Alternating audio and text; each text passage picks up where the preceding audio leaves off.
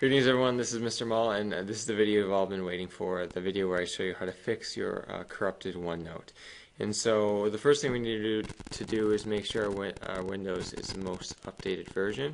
So press the Windows search key, Windows button and S, and you're going to search for PC settings. And when you go to PC settings, you're going to see this Windows Update.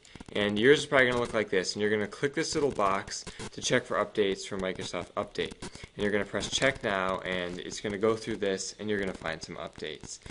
And you're going to likely need to do a firmware update, which will take some time. And you just need to let your computer do it. Make sure it's plugged in and it doesn't turn off during that firmware update. Very important. And so mine's obviously up to date, but yours is probably going to find one. So make sure you update your computer. Make sure your computer is not going to turn off in that process, and make sure you have the most recent version. Once you've done that, there's a lot of service packs and different updates for OneNote and Windows in general. The next thing you need to do is you need to delete all those corrupted OneNote files. So we're going to go back to our desktop, and I'm going to search for now Control Panel. From the Control Panel, I'm going to find a folder called Folder Options and click on it. From Folder Options, I'm going to click on View, and then I'm going to go down to this Hidden Files and Folders, and I want to show hidden files and folders. I'm going to press the Apply button.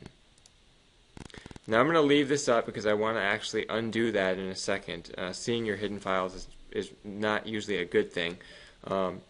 Because you can really mess some stuff up on accident. So I'm going to leave that up, and now I'm going to go down to the bottom and click on this little folder at the far left, and it's going to bring up all of our documents. So I'm going to click on this PC, Windows, C drive. You're going to go to Users, Your User, so I'm going to click on Armal.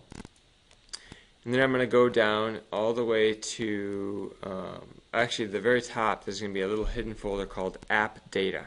Double click it. Then we go to Local, go down to Microsoft, go down to OneNote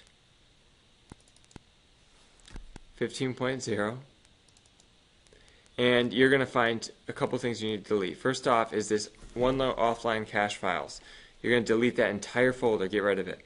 And the next thing you're going to do is that you may have some corrupted OneNote cache files down at the bottom, and you're going to delete all those too if it says it's corrupt.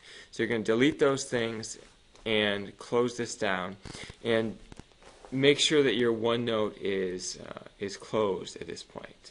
And then once that's all done, deleted, I'm going to go ahead and reopen OneNote, and I'm going to go to Notebook Sync Status, and you're going to be able to sync all your notebooks and bring everything back up to date, and you should be good to go.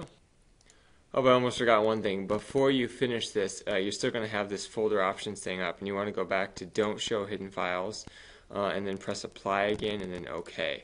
And now you're good to go. Okay, I hope that was helpful.